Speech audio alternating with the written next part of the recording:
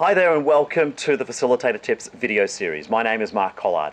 I work as an experiential trainer and an author, and today we're going to continue in our series of episode 45 and continuing to look at this debriefing skill, the reflection, the review, the processing, and in particular, the what. In our first episode, in episode 44, we looked at why. Presuming we have good reasons for why we're choosing to invite our group to reflect on their experience, then the next thing you want to look at is what. The boundaries around what and not what to actually focus on.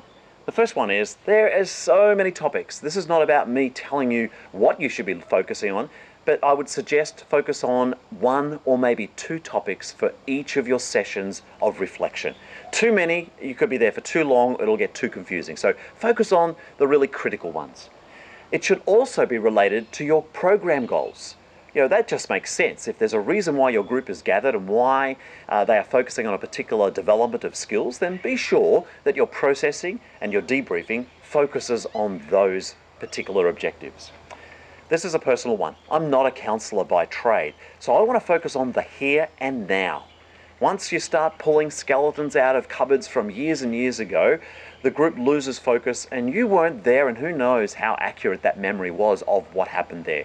But everyone, for the most part, was involved with the here and now.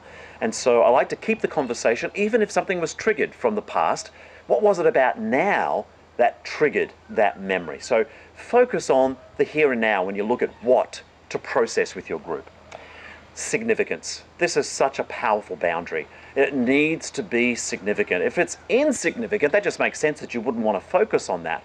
But is it significant to the goals, to the here and now, any of the topics that you might be wanting to focus on? And here's my last minute tip. Appropriate disclosure.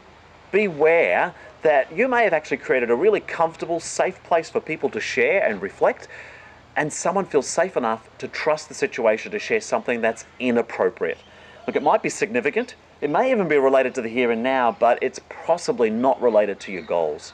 So unless you happen to be a therapist or a counselor and are able to manage that sort of Pandora's box, then be aware. And if that does happen, maybe have a chat with that person individually, and if necessary, even seek some outside help for that purpose. So be aware of that. Okay, this is the second of 4 topics. We've looked at the why, and now we've looked at the what of debriefing. We have 2 more to come. So I look forward to seeing you in that next episode. But in the meantime, check the notes. There's many more articles and tips that I share in the show notes at Facilitator Tips /episode 45. Thanks for listening. I really do appreciate it, and I look forward to seeing you in the next episode. Bye for now.